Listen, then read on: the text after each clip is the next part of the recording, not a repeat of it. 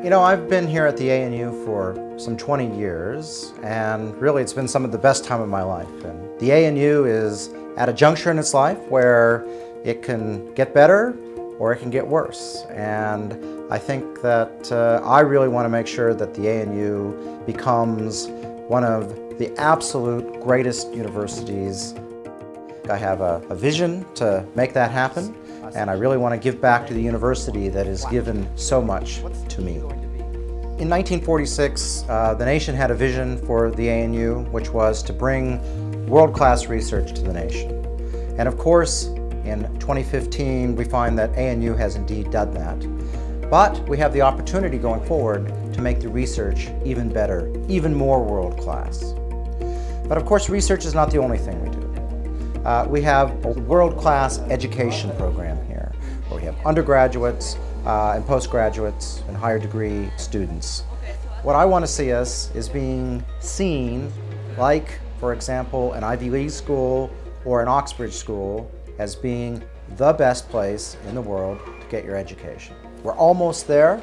We're going to get all the way there in the next few years. Finally, we have external engagement. The university creates all this knowledge and we want to share it.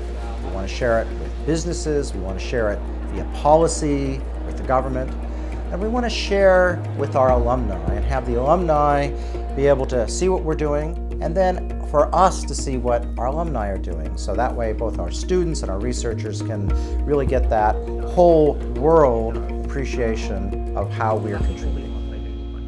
So I will be commencing as Vice-Chancellor in the beginning of 2016, in the early part of the new year. Ian and I have had, for a long time, a good close working relationship. And during this time, I'm going to take the opportunity to learn a lot from him. And during that time, you can expect Ian to have my full and unwavering support. These are very exciting times for the ANU, and I'm really certain that the students, the staff, the alumni, the Canberra community are going to share the absolute delight that we on the University Council have in Brian Schmidt accepting our offer to become the next Vice-Chancellor. We had a really outstanding field of international and Australian candidates from which to choose from this position. We could have chosen an absolutely first-class university manager. We had plenty of those in the field. But what we've chosen is a first-class leader.